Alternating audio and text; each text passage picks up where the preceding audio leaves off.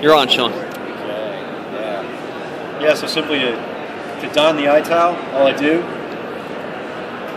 slip in, tuck my arm in,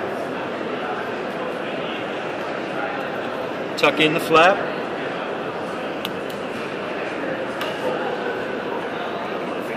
tighten the straps,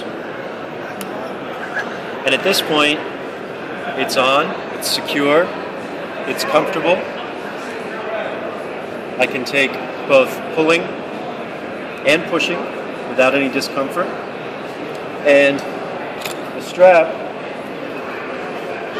simply allows me the control of the V2P terminal device.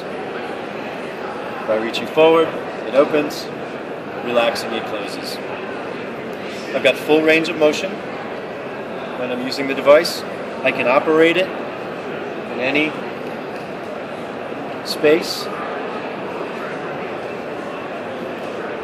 and it's very lightweight, it's comfortable.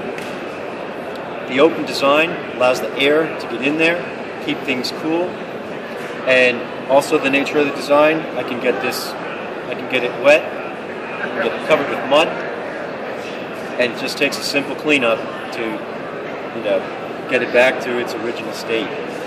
So I can put this through a whole lot of abuse, get out there on the mountain bike, lets me move completely naturally and freely, and again, there isn't going to be the buildup of sweat in the socket that I normally get from a conventional prosthesis.